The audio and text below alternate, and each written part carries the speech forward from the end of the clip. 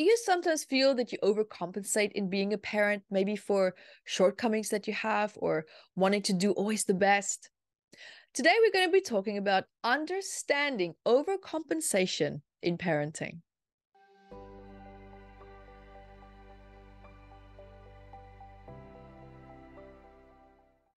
Hi, my name is Evette Rose, and welcome to today's topic, understanding overcompensation in parenting.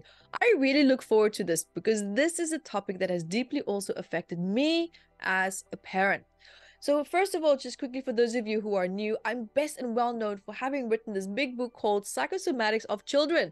So if you're a parent, this is an excellent book to help to learn and understand the psychosomatic stress between your child's perhaps mental or physical challenges or ailments. So this is a great resource to have.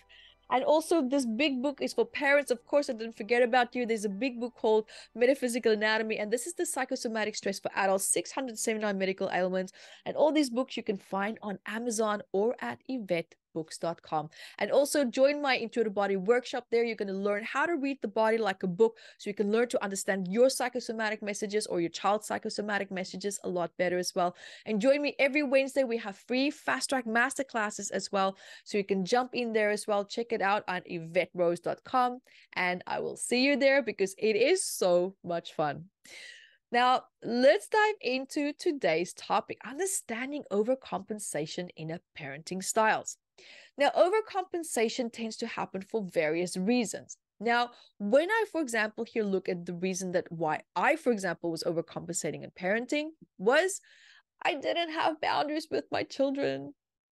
I had terrible boundaries because my dad was so strict. He was a very, very gnarly, strict person.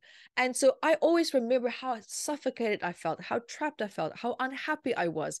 And I realized and I decided, I never want my child to feel that way. And so I completely overcompensated by not having boundaries with my children. And I started to pay the price for that when they hit the terrible 2s and 3s. Of course, it's terrible 2s and 3s for a reason, but it felt a little bit worse because they didn't understand limits. They didn't understand boundaries, which was, of course, my fault. So that's where I, for example, overcompensated in my parenting style with boundaries. Now, let's dive into some different points here that can cause this overcompensation in parenting. Childhood deprivation. Now, parents who grew up with limited resources or opportunities or emotional support might be driven to ensure their children do not face the same hardships. And that is also exactly what I did. And in this case, for me specifically, it was related to boundaries, guilt, and regret. Now, some parents carry a lot of guilt or regret from their own upbringing, believing that they maybe could have had a better childhood if only their parents had provided more. And so now what do? We throw as much as we can to a child because that now becomes our language for love. So the more a child gets in terms of material value, the more they can actually get spoiled, but they don't learn the value of real, true, meaningful love. And it's not because the parent can't love them. It's because they're trying to love and give too much, that the child almost becomes confused between what is love and what is a gift.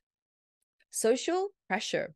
Now, societal norms and also this desire to keep up with peers and also leading parents, especially I call it leading parents because you sometimes have these groupies of parents who are just kind of like doing their thing and they kind of like set the trends.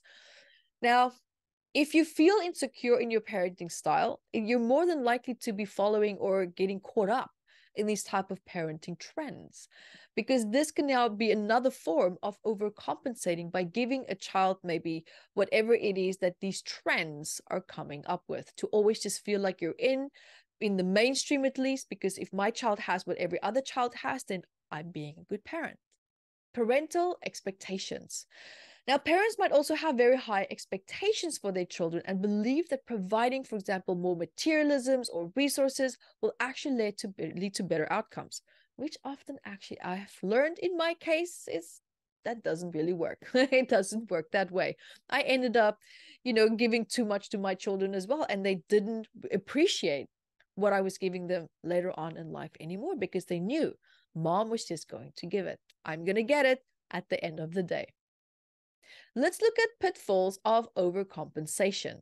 Now, while the intention to give your child the best possible start in life is admirable, overcompensation can also have tremendous unintended consequences. Now, the first one is entitlement. Children who are overindulged might actually end up developing a sense of entitlement and come to expect that their every desire will always be met. Lack of resilience. Now, overcompensation can also hinder a child's development or the resiliency and their problem-solving skills, because children might not learn how to cope with disappointment or with challenges or with adversity, because parents just always throw a solution at the child. They don't learn those skills themselves. So now they become reliant on always relying on support outside of them to always be rescued when there's a problem. Materialism and more overemphasis on material possessions could actually lead to a child to associate their happiness and their self-worth with what they have, right? With material wealth. Unhealthy gratitude. Children who receive excessively can now struggle to actually really truly appreciate the value of what they have, leading to lack of gratitude. Equality awareness. Now, siblings or peers or other kids, they might become aware of disparities in treatment, which can now lead to jealousy, rivalry, and a lot of strained relationships and conflict. Now, let's look at strategies to stop overcompensation in parenting. Reflect on your motives. Take time to reflect on your own upbringing and also the reasons behind your parenting decisions. Ask yourself if you're trying to provide for your child's needs or if you feel driven by unresolved emotions from your past. Set boundaries. Establish clear boundaries when it comes to indulgence, right? So here, determine what is really truly necessary and beneficial for your child's development, and also what might actually be excessive. Teach your child financial literacy. Educate your child about the value of money, budgeting, and also saving. Encourage them to understand the cost of things that they want to have in life and that not everything is for free. Prioritize experiences. Instead of focusing solely on material possessions, prioritize experiences that create lasting memories and also personal growth. These experiences can be so much more valuable than possessions. Teach your child gratitude. Help them to understand what gratitude is, and also to encourage the practice of gratitude, that your child can express appreciation for what they have and engage in activities like gratitude journals or also discussions about the things that you are thankful for, like maybe having every morning or every evening, have a gratitude discussion. Encourage also responsibility. Assign, for example, age-appropriate responsibilities and chores to your child.